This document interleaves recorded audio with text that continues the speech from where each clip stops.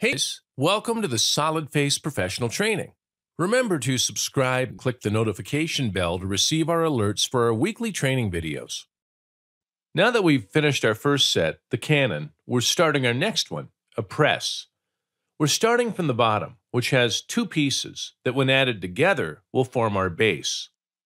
Opening a new part, we're selecting plane XZ, habilitating the rectangle command, selecting the center option, and moving it to the origin point. We're inserting the rectangle measures, starting from the X measure, which will be the piece's width. We're inputting 37.9, and then adding the XY measure, 86. Now we just confirm the dimensions. We're soon creating the holes on sketch because when we extrude it, the piece will already have its holes.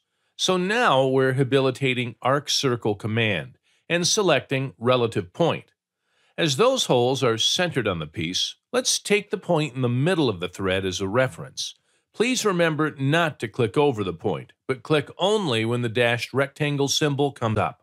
We're clicking again with any distance and inserting the circumference's radium as 4. When confirming the dimensions, we'll add the distance to the center of the circle as 8. To add the second hole, we need to select the circle, habilitate the copy command, add the center of the circle as the reference, and input the distance between the centers as 70. We can finish the sketch and take the dimensions visibility out. We're habilitating the extrude command and selecting a thread of this geometry. In the distance measure, we're adding the plate's thickness already converted to millimeters. The number will be 4.7625. As you can see, this operation has already been done to the whole piece. To transform the circles and holes, we'll select the option Profile Face and select a circle. After applying it to both circles, just click on OK and finish the operation. The piece will be extruded with holes. Now we're altering the material to carbon steel the same way we did to the cannon. Moving on, we're making the second part of the base, opening a new file on New Part. We're selecting the XY plane, and we'll draw geometry in the shape of an L. Remember that all measures are on the PDF file on this video description.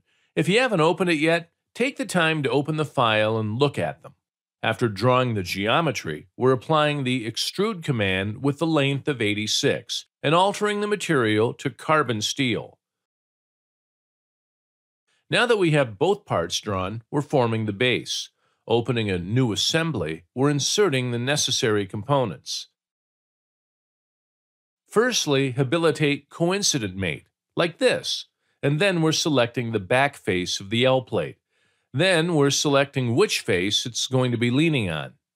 Continuing with the coincident mate habilitated, we're selecting the lateral face of our L plate, and then we'll select the face it's going to be faceted. To finish this video, we're using the same command, selecting the upper face and the plates that will be faceted. And our press base is ready. Well guys, that's it for today. Remember to subscribe, click the notification bell to receive our alerts for our weekly training videos.